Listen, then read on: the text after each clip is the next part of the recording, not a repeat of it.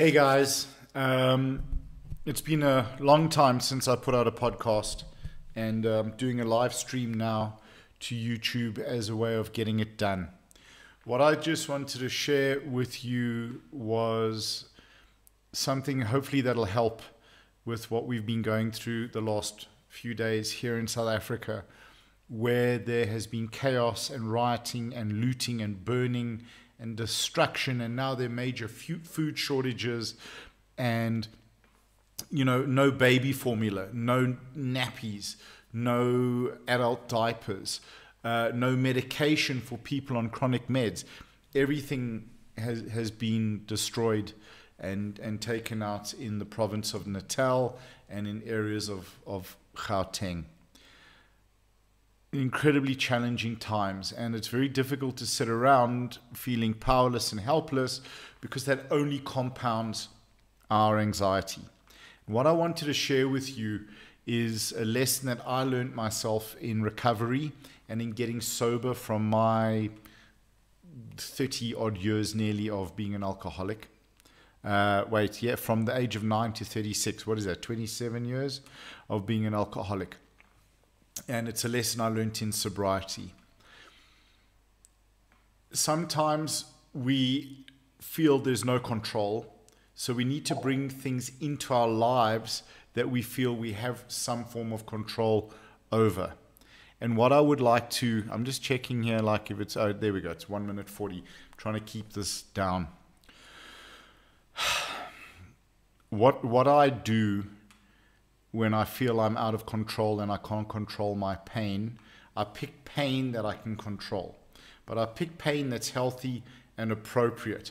And for me, that's a cold shower. So I start my morning early with a nice shower. Johannesburg is freezing cold right now, around about 4 degrees. And at the end of the shower, and this whole time I'm having a discussion with myself, don't want to do it, we'll do it tomorrow, don't want to. I turn on that ice cold water and I stand under it, and I get it all over me on the back of my neck and down my back, which is absolutely terrifying and freezing. But I'm in control of that pain. I can turn the water back to hot. I can turn the water off and get out. I'm in control. That's one little bit of discomfort. Discomfort that I can control. And it's a huge help, because it does two things for me.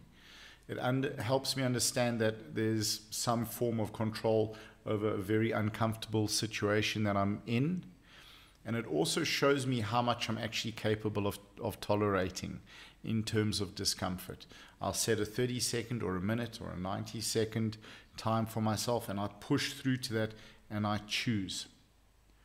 We are capable of dealing with far more than we understand, because we are far stronger than we understand. But that doesn't make it any easier. And that's something I try to explain to the addicts, that fighting and strength and survival is the hardest thing we're ever going to do, because we're at that breaking point all the time. It feels like we're at breaking point and at the very, very end of our tether, at the end of what we do. All the time.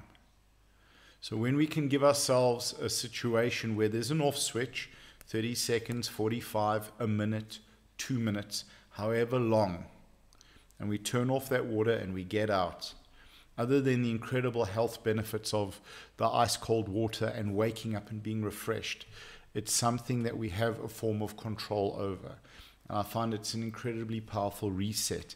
And it teaches me to get comfortable with being uncomfortable. And it teaches me that if I don't think I'm going to make it through the day, I think back to that ice cold shower I chose to endure this morning.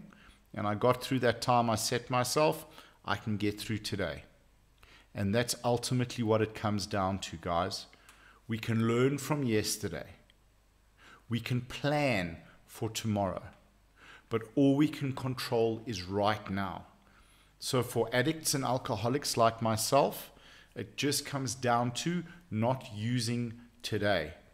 I'm just not going to drink today. I'm not going to think about not drinking tomorrow. It's just right now, today, morning to night, the next hour, from the time I lift my head up to the time I put my head on a pillow. That's all we have to deal with, is just today.